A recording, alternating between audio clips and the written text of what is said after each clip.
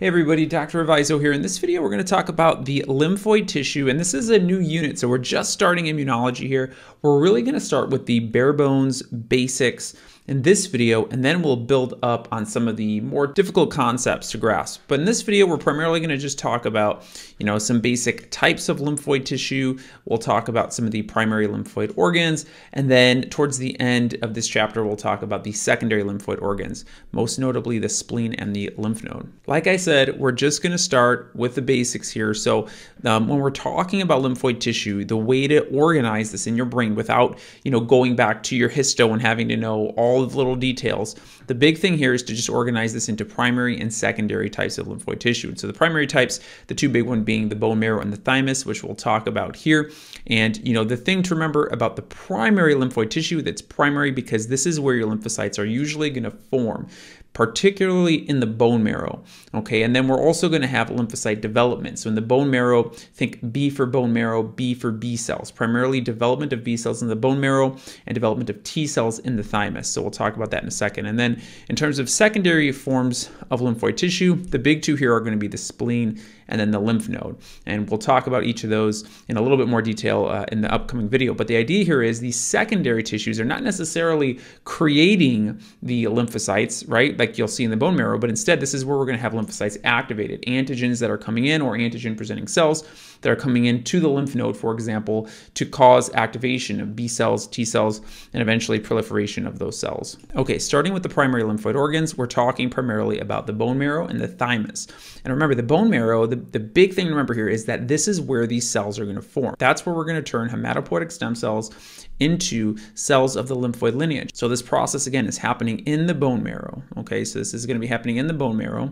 We're going to start off with a hematopoietic stem cell. And so these cells, they can differentiate a couple different ways. Two of the big categories here is going to be the lymphoid lineage and the myeloid lineage. Now, in general, the lymphoid lineage is what we're primarily focused with when we're talking about immuno. Okay, so in this unit, we'll primarily be on this side of the diagram.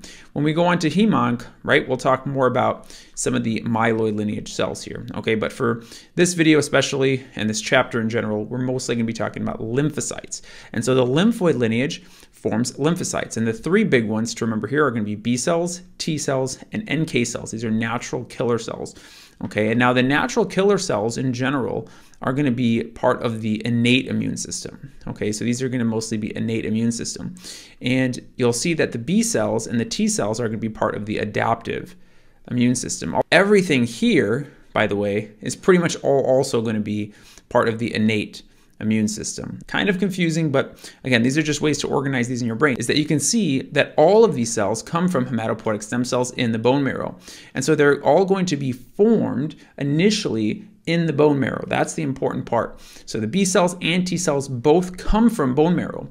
Where they mature is what's different. So the B cells are going to mature in the bone marrow, right? So they're going to stay in the bone marrow and mature in the bone marrow. Remember, B for B cells, B for bone marrow. That's where they're going to mature. Now the T cells, they're going to be formed in the bone marrow, but they mature in the thymus. So T for T cell, T for thymus.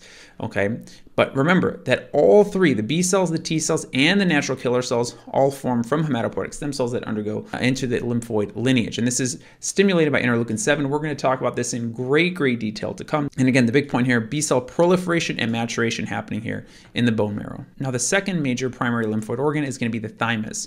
So I put on here a couple of the big things to know. Now in general, there's a lot of information you can talk about when you're talking about the thymus, but I just want to remind you again, we're just kind of focusing on what's the big high yield stuff that we have to know. First thing that I would say, just to go back to your embryology, because we kind of already hit this a little bit in some of the previous videos, but remember the thymus is derived from the third pharyngeal pouch. Remember, your pharyngeal pouches are associated with endoderm. So pharyngeal pouches, remember, these are going to be associated with endoderm. It's important to remember this because remember, in DeGeorge syndrome, we have some abnormal development of the third and the fourth pharyngeal pouch, right? So these pouches don't form correctly in DeGeorge syndrome. So you can imagine, because the thymus comes from that pouch, if it doesn't form correctly, you're going to have deficiencies with the thymus. And so this is why with DeGeorge syndrome, we classically see this thymic aplasia, right? The thymus doesn't really form the way that it's supposed to in DeGeorge syndrome. And this has implications in the lymphoid system because remember, the T for thymus is for the T of T cell maturation.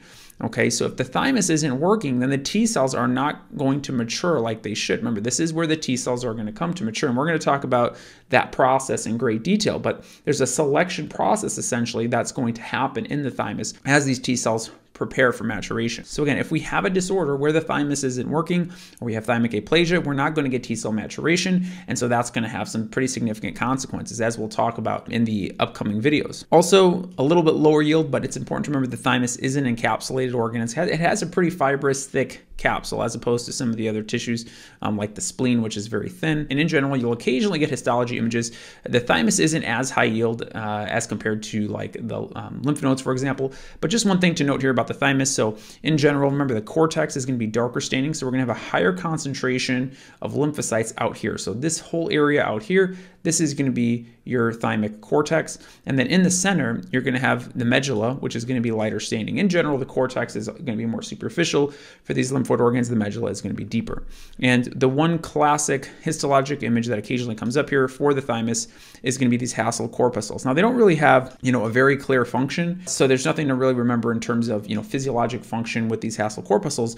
But the thing to remember is that, number one, they're located in the medulla, and just kind of recognize their appearance. When I see this kind of whirling, swirled appearance, I'm almost thinking of what you see with keratin pearls in a way. They're not completely related, but the representation of these Hassel corpuscles, that's kind of what it reminds me of in a way. And so that's kind of how I would organize it in my mind. Now, we already talked about DiGeorge syndrome, thymic aplasia, because you have abnormalities in the formation of the third and fourth pharyngeal pouch. You can also see severe combined immunodeficiency, is where you're basically wiping out your B cell and T cell population. And again, I'll talk about this in much greater detail to come, but this is also classically associated with thymic aplasia. The other big place that the thymus comes up is with thymomas. And myasthenia gravis, if you ever have a question, like we talked about in the neurology section, where you have a patient that has myasthenia, or very classic symptoms of myasthenia, right? You do an ice pack test or something, and their symptoms improve or whatever it is, or they have some fatigable weakness, and you're thinking myasthenia. In those situations, if you have solid evidence for myasthenia gravis, usually they'll say, okay, what's the next best step? CT scan just to look for a thymoma, okay, which would be some kind of mass, potentially something that's paraneoplastic, releasing antibodies causing myasthenia, or causing worsening of symptoms potentially from the thymoma. Okay, so that's why we look for those. Now, what I want you to remember, and this gets very confusing, especially for your first couple of years of medical education, when you look at, a pediatric x-ray here, okay, so you might be saying, what is going on with this patient? Why is there this mediastinal widening? If I see mediastinal widening like this in an adult patient, I might immediately start to rattle off my differential. Is this an aortic dissection? Does this patient have anthrax, right? If I see some mediastinal widening like that. But if we're talking about a pediatric patient, particularly a patient that's like an infant, normally they're going to have a prominent thymic sail sign, is what it's sometimes called. In general, they're going to have a larger thymus. And so this is actually quite normal to see this very wide thymic tissue here, believe it or not. Now, as we age, what happens is over time, that thymus starts to involute a little bit. So that thymus is going to get a lot smaller, and it's going to get replaced with fatty tissue. And that's completely normal. That's what's supposed to happen. We shouldn't see massive mediastinal widening in a patient that's 40 years old, for example. In those situations, we might be going through our differential. Potentially, if they have myasthenia, we might be thinking thymoma. Okay, so just kind of keep that in mind. It's important to recognize the age of the patient you're dealing with when you see some of these images.